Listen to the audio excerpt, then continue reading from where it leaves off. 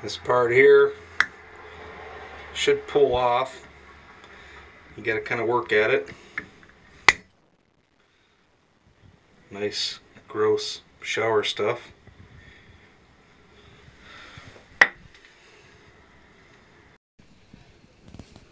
Take a Phillips screwdriver. Should be able to take this off.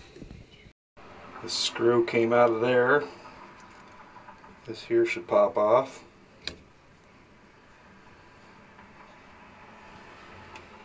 This part here is the temperature control plate. If you move it to the left, it makes it warmer. If you move it to the right, it makes it cooler.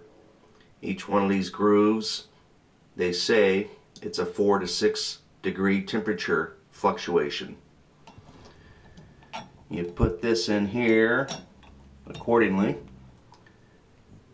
and if you need to, you may have to adjust that later. This is the temperature control plastic insert for the handle.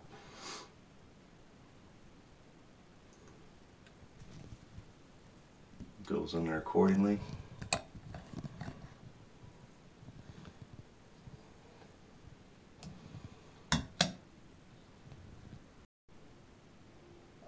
Then just put your screw right in there.